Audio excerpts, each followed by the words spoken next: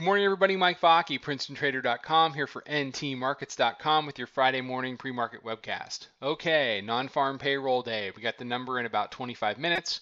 Don't game jobs. Don't walk into the jobs report with a preconception about what it's going to do.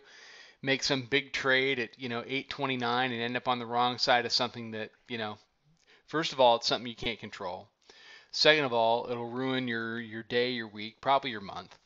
And we got to be especially careful this morning because we're on the edge of a lower band ride. We engaged the lower band yesterday. The Bollinger Bandwidth is still really tight at 2.13, and it won't take much off of a jobs reaction, right, to go down and put in that second day. Now, we did a little bit of a band ride here at the upper band, didn't really take. So this isn't determinative of the next, week or so of action, but certainly the opportunity is there for the bears if they can push it. Now, no group has ever been less able to push their agenda than the bears. But I will say that the one setup that they have been able to execute over the last 18 to 24 months is tight compression bands into a lower band ride. That's what precipitated the move down to 1813 to 1815 last October. So, they have their setup. That said, you still have to give the bulls the benefit of the doubt that what we're essentially doing here is the usual. Upper band, middle band, lower band. Upper, middle, lower, upper, middle, upper. That's what, at its most simplistic, that's what the mini likes to do. It likes to trade band to band.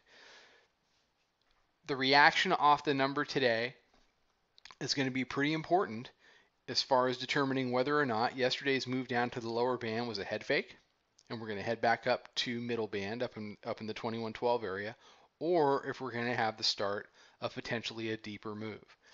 If we get the deeper move, if the band ride is real, then my target on that band ride would be the 200-day exponential moving average, the purple line down there. There's enough compression in the Bollinger Bands to expand down to that area. If it's short-lived, then maybe you don't see much past the 100-day exponential moving average there, down at 2080. The potential is certainly there to put in a double bottom at 57. So these are all areas that we would have to deal with if we start to head lower.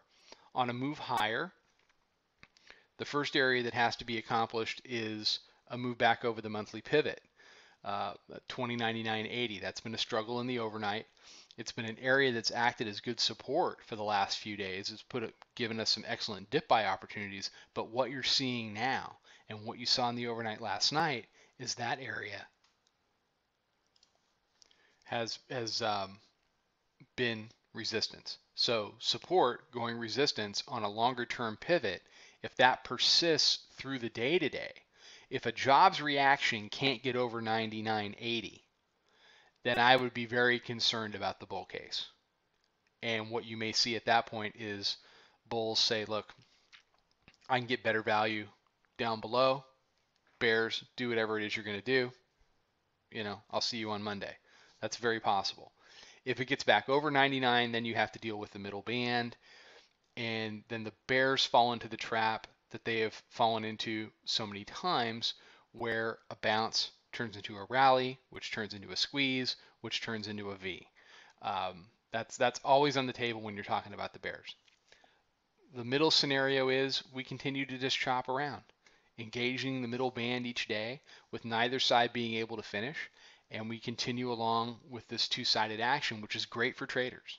So go into this with an open mind, understand the scenarios, and be prepared to execute on them. All right, everybody have a great day. Have a great weekend. Follow us on Twitter at Princeton Trader. Check out the website, Princetontrader.com. Come check out the chat room. I'll be back Monday morning with another webcast. Trade them well, everybody.